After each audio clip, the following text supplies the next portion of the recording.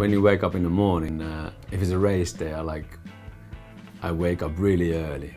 I can get up at 5 o'clock, like I'll be going at 6 o'clock. You're kind of like pumped up and full of adrenaline. You kind of do something special and it's a nice day. Same but different feeling with the gig. You just wake up and you know there's something special in the air because you know it's a gig day. And the skateboarding maybe is, to me, is a bit more spontaneous in a way that it can happen sometimes rather accidentally and you have a great session and you really feel alive. I think like one of my special skills have always been like putting myself in a bit of a trouble and then try to survive. You put yourself in the deep end and then you see if you can swim or not.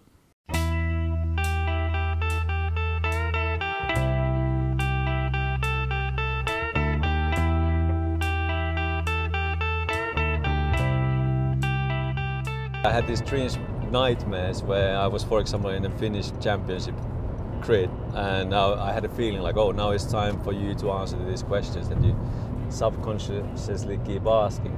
And weird things happen, like, you know, the tires might start rotting and I'll be incredibly slow and whatever. And the nice thing about this, getting back in the car in the Club 100, was that these nightmares completely vanished. I actually started winning some of the races.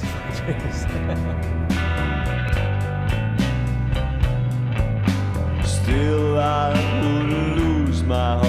I'm not the one who'll drop the soap. I'm operating on my own. If you do any sports, your brain kind of slows down the time, be it kung fu or skateboarding.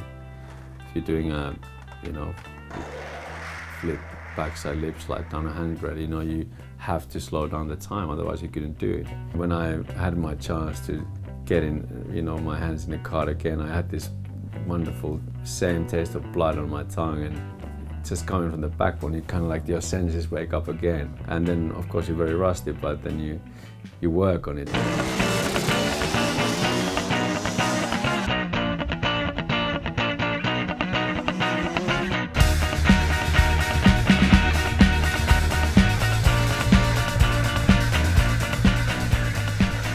Very pure form of motorsport, and you have to clip that curb on exactly the right apex, and you know, it's very unforgiving sport as well. You make the slightest, you know, mishap and you're completely screwed.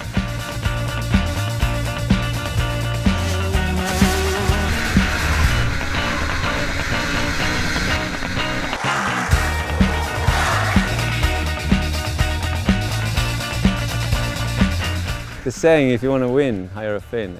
It wouldn't be a bad bet, but not this Finn.